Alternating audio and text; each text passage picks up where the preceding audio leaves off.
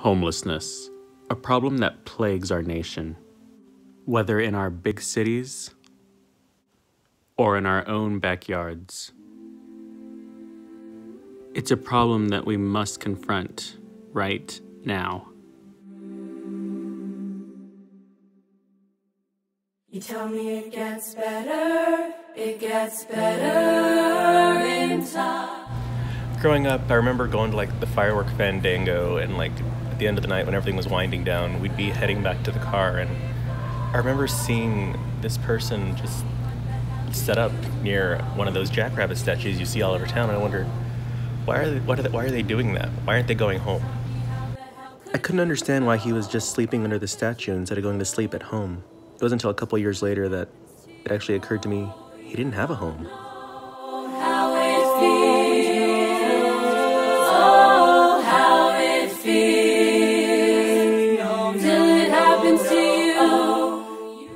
So we got the opportunity to go to the Breaking Bed Mobile with John Mark Eccles to help him give free breakfast to the homeless in Midland.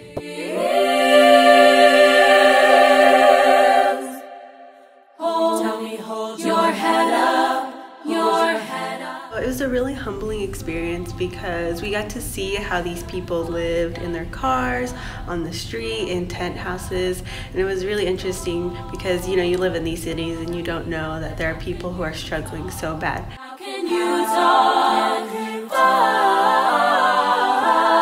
till you walked where I walk? It's just all talk till it happens to you. You don't know how it feels.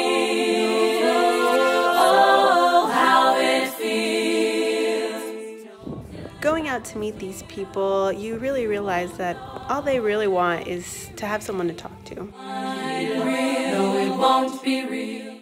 To create more opportunities for these people to communicate, we wanted to create a community where they could gather as one. To build this community, our group had to look at long-term solutions instead of short ones. We created a nonprofit organization called Jackrabbit's Hollow. Jackrabbit's Hollow is going to be a community that cultivates belonging while providing people with a place to call home. We'll also provide them resources that can foster their skills. Our homes are environmentally friendly and handicap accessible. Each resident is provided a kitchenette, a bed, and a bathroom, with running water, a compost toilet to minimize waste, and energy-efficient light fixtures to minimize our carbon footprint. Each resident is allowed to personalize their tiny house to make it feel more like a home. We wanted each of the homes to be unique and not to have a cookie-cutter community.